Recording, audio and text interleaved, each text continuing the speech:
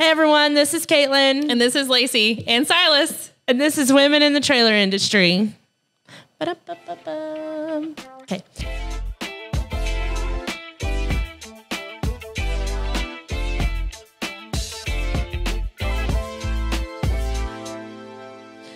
Today we're going to talk about, your feelings when you feel like you're not enough, and then when you feel like you're not available enough.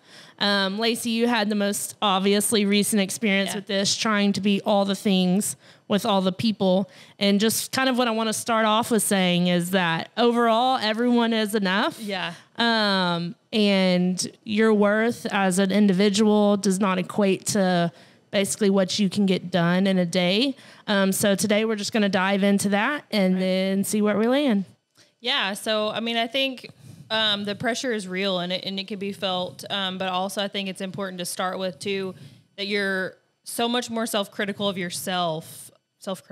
Critical is being critical of yourself. So, let's just talk around that. But you're going to be more self-critical and you're going to look into things more because of the standards that you set for yourself. Yeah. And so you're always going to be a little bit harder on yourself when it comes to that. And so you may actually look into it more than what you should, And so I think for me, it's important to always remember to get feedback from your team. Yeah. What is communicate. I think communication is key. Talking to your team, seeing what are their needs? What are they lacking from you? Yeah. And let them be honest with you about that. But then that gives you a chance to also be honest with, but here's some resources that you can use if I'm not available, to try to equip them with the right things too, to be able to help.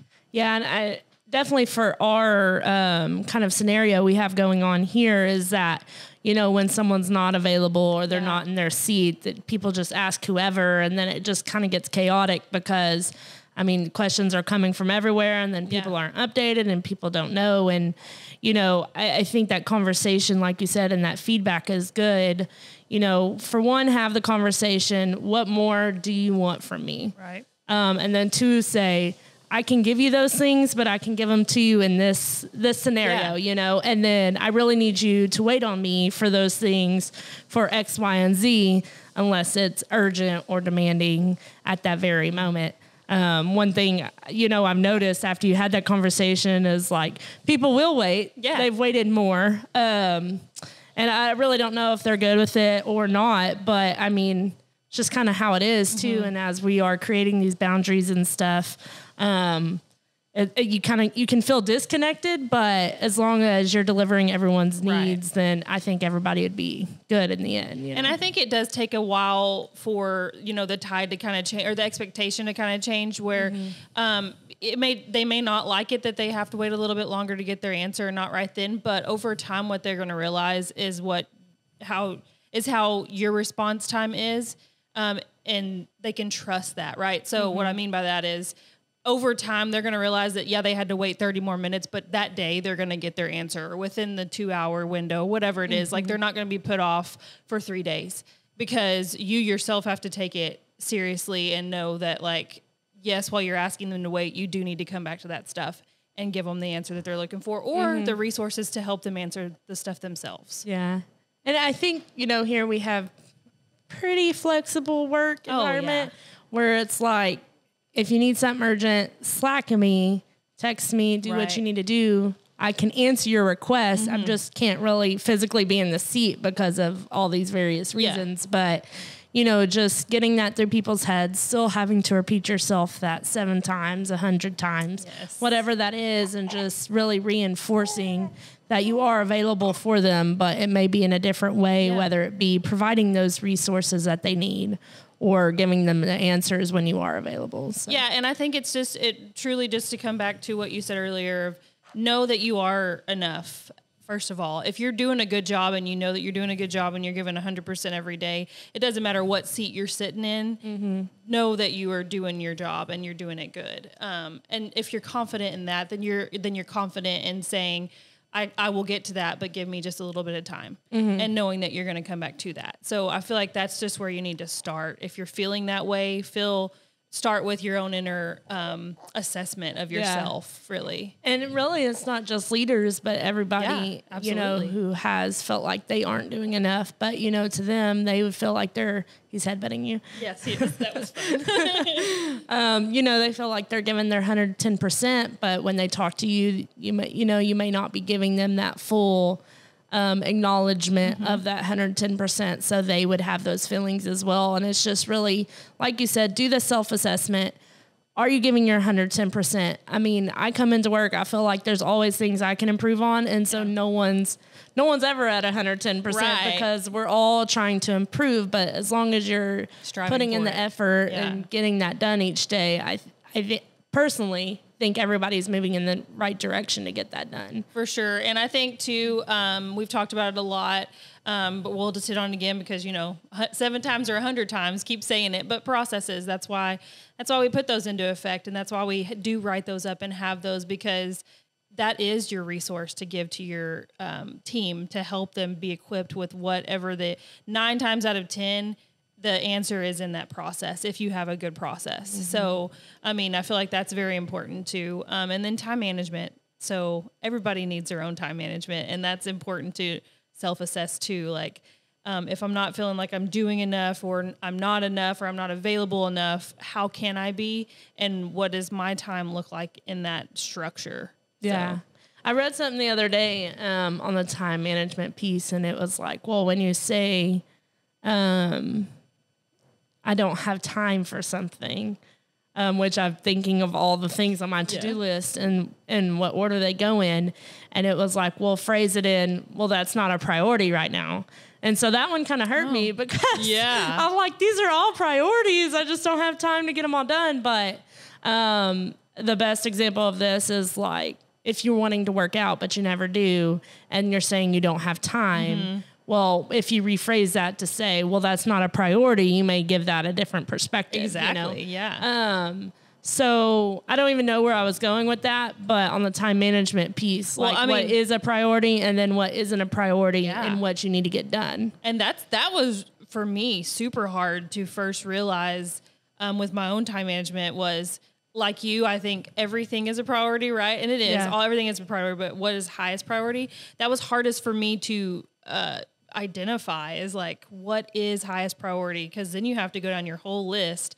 It all has to get done. Yeah. But deciding what's most important right now, that was hard for me to first learn. And so it takes a while for you to figure out, because then you're having to assess like what those tasks affect.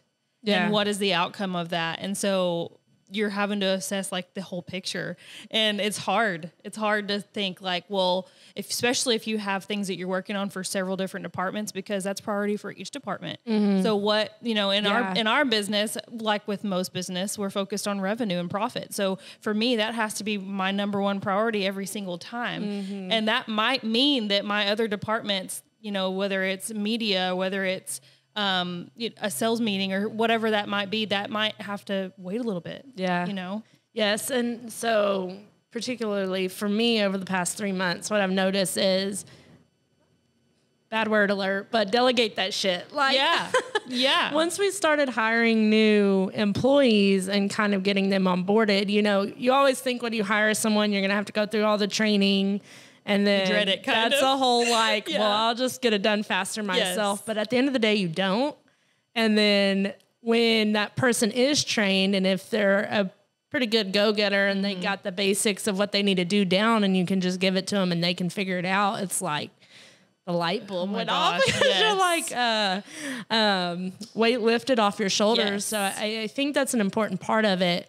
And if you can be an advocate for getting that extra person, if you are kind of in that position where everything's a priority, I think in our last meeting, if everything's important, nothing's important. Right? So if everything becomes a priority, then we need to figure out who we can give it to, you know, or how we can release that control. And I mean, honestly, hiring people that can help you and that are skilled at a certain aspect of whatever that is that you're working on is better anyways, because they're going to do it more thoroughly. They're going to, you know, not that we do things and cut corners, but it's like a breath of fresh air to hand it off and know that it's going to be done so good because they have the time to put in. You don't necessally have the time to put in. And they can focus on it 100% instead of 5% here, and here.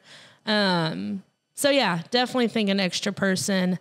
If you have the ability to get that, if you have so much on your plate to get that done and you don't have enough resources to give everybody your own time resources. Yeah, for sure. I totally agree. Cool. Well, just to recap, you are enough. Yes. And if you're feeling that you aren't, really do a self-assessment. One, are you giving it your all? Right. Or are you just thinking you're giving it your all? Are you really? And if you are, then lay out just time management, processes, delegation, anything you can do to get yourself back on track. And maybe you're not even off track. You're just self-thinking you're off track, right? And then talk to those people you need to talk to and say, okay, what are your needs? And then how can I deliver on those? Yep. And in that, set boundaries within it so that it's clear for everybody. But yeah. Cool. Well, that's a wrap today. Be sure to join us in August at NATDA. Yes. We'll be in Nashville this year. We'll have the Women in the Trailer Industry booth along with Full Sin and Juan Hernandez. We are taking people so if you want to be on our podcast, reach out to us. You can reach out to us at Caitlin at the Trailer Parts Outlet. That's CAITLIN, or Lacey, LACEY at the Trailer Parts Outlet. And we can definitely get you on the books and schedule you out. It's a good resource to be able to talk about your company, what you do. No pressure. We just kind of like have a conversation, and we really enjoy learning meeting everybody in the industry and learning what you do, what you can offer so that we can share in this business. Yep. And we have some exciting things coming, like a Women in the Trailer Industry LinkedIn page. Yep. The Women in the Trailer Industry Committee that NATDA will be producing soon, and then we'll just see y'all there. So be sure to like, subscribe, follow anywhere you listen to your podcast. And we have 2 new places that we have our podcast now. Scarlett, help me out. What are those 2 new places?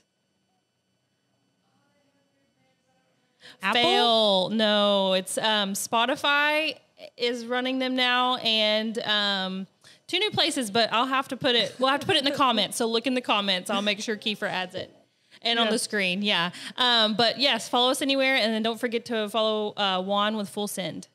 Perfect. Well, we'll see y'all next time. Bye. Bye.